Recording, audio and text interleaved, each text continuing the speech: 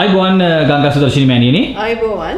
අද දවසේදීත් ගංගා මෑණියන් සම්බන්ධයෙන් විවිධ මාතෘකා ඔස්සේ වැඩසටහන් කරන්නට බලාපොරොත්තු වෙන මොහොතක ඔබතුමිය අපිට ආරාධනා කරේ කුමන මාතෘකාවක් ගැන අද දවසේ කතා කරන්නද? ඇත්තටම මම අද කතා කරන්න බලාපොරොත්තු වෙන්නේ අංක 8 පිළිබඳ තමයි. අංක 8 කිව්වේ?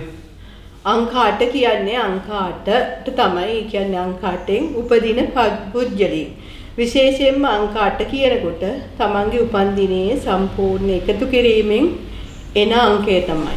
එතකොට සමහර විට එක 2.6 26 එකතු කරාම 2.6 8. ඒ වගේ 4.4 8. මොන ක්‍රමයකින් හරි තමන්ගේ උපන් දිනේ වසර මාසය දිනය එකතු කරාම අංක 8 ලැබෙන පුජ්‍යලයෙන් ගැන කතා කිරීමට තමයි මම අද බලාපොරොත්තු වෙන්නේ. කවුරුත් කතා බහ නොකරන මාතෘකාවක්.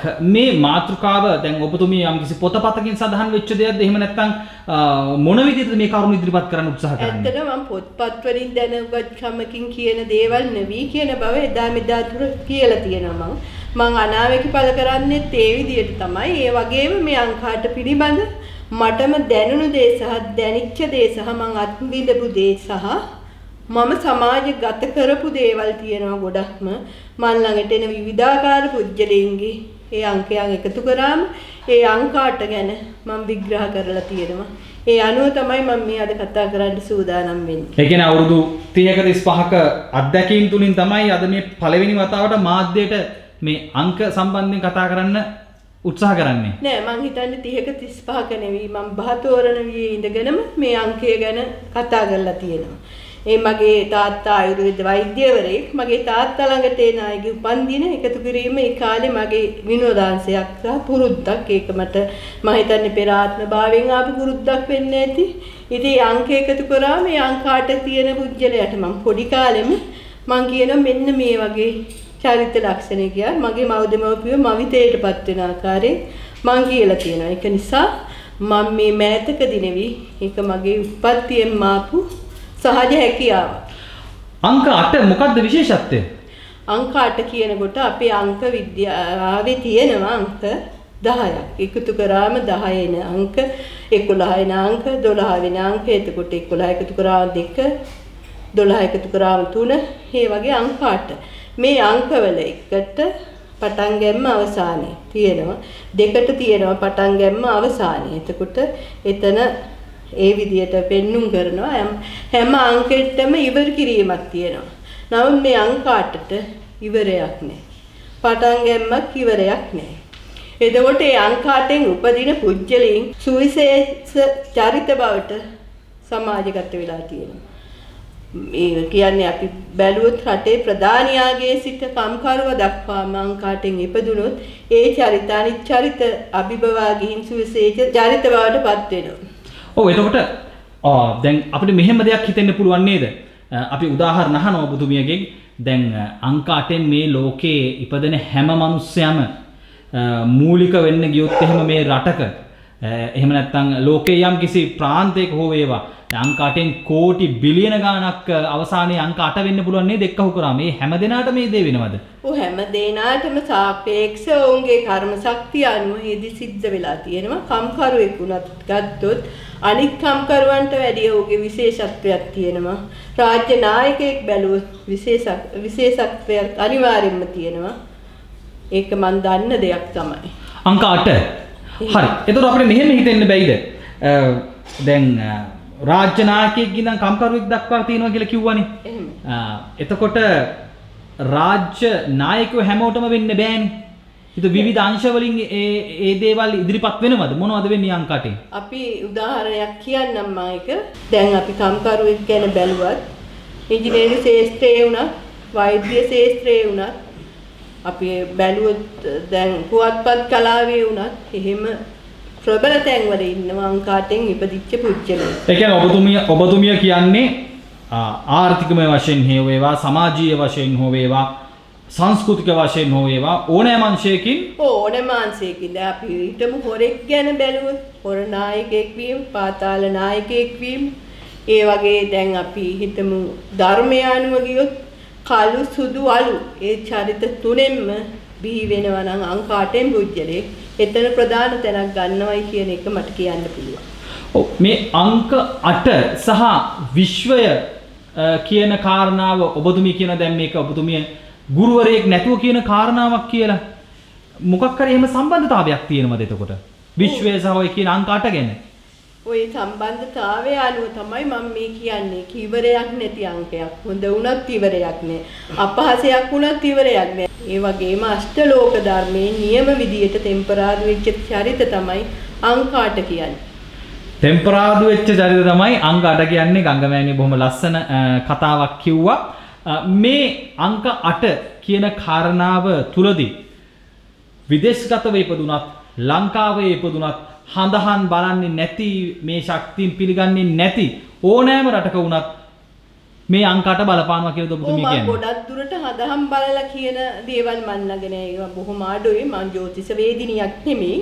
මං නමුත් අංක විද්‍යාව අනුව මං බොහොම කතා කරන කෙනෙක්. මම ඕන කෙනෙකුගේ උපන් දිනය අනුව තමයි දෙස් විදේශ සියලු ජනතාවගේ අනාගතයේ වර්තමානයේ අතීතයේ තෙක් මෙතෙක් පැවසුවේ ඉදිරියටත් පවසන්නේ.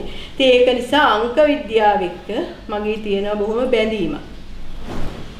ඔව් ලොවක් හොල්ලන අංකයක් විදිහට අපි අංක 8 සඳහන් කරන්න පුළුවන් දෙ එහෙනම්.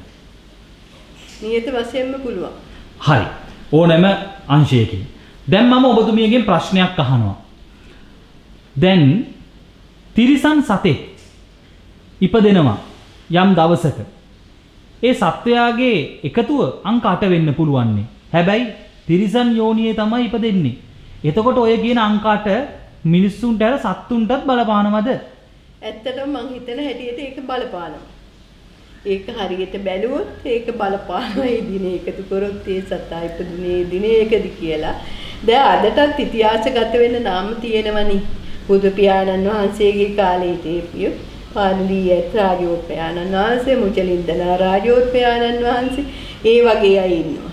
එතකොට ඒ නම් ඉතිහාසගත වෙලා නැද්ද? උදාහරණයක් වශයෙන් කියන්න ඔය යෝනි ඉපදුනයි කියන තිරිසන් සතේ දැන් ඒ සතා පාරක හිටියයි යම්කිසි පුජ්‍යලයකට හිතනවා නේ මෙයා මට ගෙදර ගෙනුම් ඇති කරන්න ඇන්නම් කියලා. ඔබතුමිය කියන්නේ ඒ ඉතිහාසයේ සඳහන් වෙන පාර්ලියත් රජා හොයවා ඒ මුචලින්ද නාරාජත්වයන් වහන්සේව කියන කාරණා හොයවා කියන්නේ පිනත් එක්ක බලපානවා කියන දේ කියන්නේ. ඇත්තටම ධර්මානුකූලව පිනත් බලපාන්න ඕනේ දෙන්න.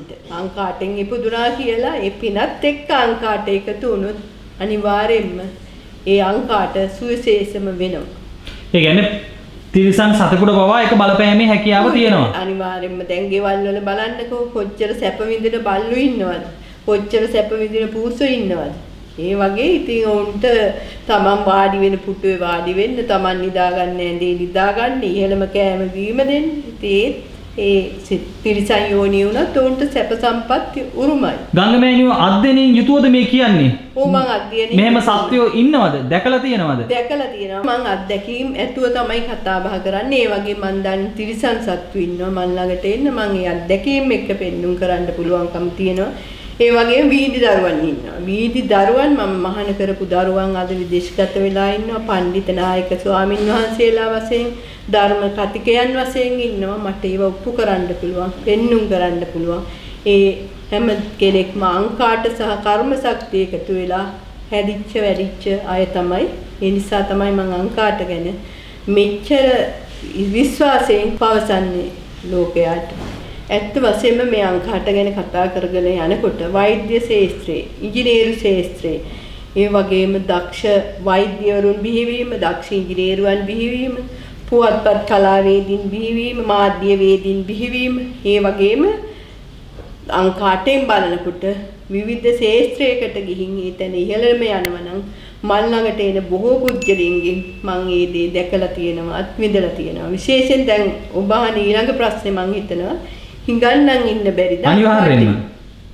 ඇත්තටම හිඟන්නු ඉන්නවා. ඒක මම අත්දැකලා තියෙනවා. රාජ්‍ය බැංකුවක කතරගමදී මම දැක්ක හිඟන මිනිස්සෙක් මෙච්චර විතර සල්ලි මිටියක් ගෙනල්ලා ඔහුට බොහොම සැලකිල්ලක් දැක්වුවා. ඒ බැංකුවේ නිලධාරී පවා ඇවිල්ලා ළඟට ඒ සල්ලි ටික තැන්පත් කළා.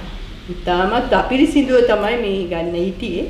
ඊට පස්සේ මට හිතුණා ඇත්තටම මට මේ හිඟන්නගේ උපන් දිනේ අහන්න ඕනේ කියලා මාත් ආධාරයක් කරා. ඊට පස්සේ මම උපන් දිනේ ඇහුවා. ඒ උපන් දිනේ අංකයන් එකතු කරා අංක 8 ආවේ.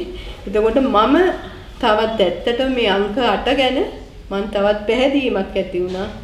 මම දන්නවා මම මේ කියපු කතාව සම්පූර්ණ ඇත්ත තමයි. මේ අංක 8 ඉවරයක් නැති අංකයක්. ඒ වගේ හම්බ කරන්න ගියත් ඉවරයක් නෑ. ඒ වගේම අංක 8න් අපි හිතමු යම්කිසි නරක වැඩක් කරන කෙනෙක් බිහි වුණයි කියලා. ඒත් ඉවරයක් නෑ. ඉවරයක් නැති අංකයක්. අර ඔබතුමිය කිව්වා දැන් පාතාල සමාජිකයෙක් බිහි වුණත්, පාතාලේ රජෙක් බිහි වුණත්, හොරෙක් ඒ වගේ බිහි වුණත් යම්කිසි අපි කියන්නේ සමාජ අගතිගාමී දේවල් කරන පුද්ගලයෙක් වුණත් මේ අංක 8න් ඉපදුනොත් ඔව් ඒ පැත්තෙන් ඉස්සරහට යනවා. ඔව් මං කියලා තියෙන සුදු කළු අලු. ඒ චරිත තුනම අංක 8න් බිහි වෙනවා කර්මානුරූපව එක්ක. යහපත අයහපත දෙකටම ඇරිලා ප්‍රබලෙක් වෙනවයි කියන එක මම බය නැතුව කියන්න පුළුවන්. ඔව් අද දවසේදී තාමත් වැදගත් මාතෘකාවක් සම්බන්ධයෙන් තමයි කවුරුත් කතා නොකරන මාතෘකාවක් අධ්‍යයනයක් කළ යුතුම මාතෘකාවක් කියලා අපිට හැඟෙනවා. ඉදිරියේදීත් මේ වගේ අංක ගණිතයේ සම්බන්ධයෙන් මෑණියනේ ඔබතුමියගේ යම් මානසික ශක්තියක්ද මූලික කරගෙන කතා කරන්න බලාපොරොත්තු වෙනවද? ඔව් ඇත්තටම දැන් මම නෙමෙයි මම මේ අංක 8 දැම්මනේ මං දෙයක් කතා කරාට පස්සේ බොහෝ අය බිහි වෙලා ඒ ගැන කතා කරනවා. විශ්වය ගැන, විශ්වක්තිය ගැන, විවිධාකාර දේවල් මේ ස්වභාවික විපත් ගැන දැන් ඔය කතා කරන්නේ ඕනේ තරම්. ඒ වගේ දැන් අංක 8 නෙමෙයි හරිය හැම අංක ගැනම කතා කරන අය බිහි වෙයි අදින් පස්සේ. ඔව් මම ඒකට ඇත්තටම සතුටු වෙනවා. මොකද මං කාටවත් ඉරිසියා කරන චරිතයක් නෙමෙයි. මං කැමති වෙනවා ඒ ගැන. ඔව් කියන්නේ හරි දේ හරි විදියට කිව්වොත් ඕනම කෙනෙක්ට ගැටලුවක් වෙන්නේ නැහැනේ. කවුරුන් කිව්වත් ඔබතුමිය නෙමෙයි වෙන කවුරුත් කිව්වත් හරි දේ හරියට. ඔව් අපි බලාපොරොත්තු වෙන්නේ ඒක සාක්ෂි සාධක සහිතව ඉදිරියේදීත් අපිට දැක ගන්නට හැකියාව තියෙනව නේද? අපිට වැඩසටහන් කරන්න හැකියාව තියෙනව නේද මේ අංක ශාස්ත්‍රය ගැන ඔබතුමිය සම්බන්ධයෙන්? නියත වශයෙන්ම මම අද අංක 8 විතරයි කතා කරේ. ඉදිරියේදී අංක 10 ගැනම කතා බහ කිරීමට මම බලාපොරොත්තු වෙනවා.